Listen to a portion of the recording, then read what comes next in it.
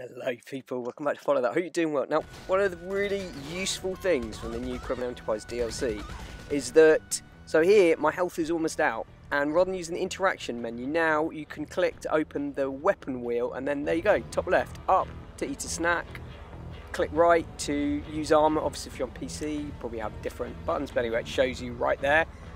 And that is so useful. So armour is topped up, so if you're under pressure and about to lose your life, rather than going through the whole interaction menu like this, how you used to do it, down to body armour, then click on armour or click on snacks, by which time you're probably dead. If you needed it that badly, you'll probably been wasted anyway.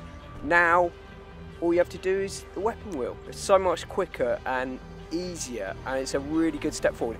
The only difference is that obviously that button to open the weapon wheel is actually what you use to fire while you're in a vehicle. So the weapon wheel, you can't bring it up while you're in a vehicle, which you couldn't do anyway.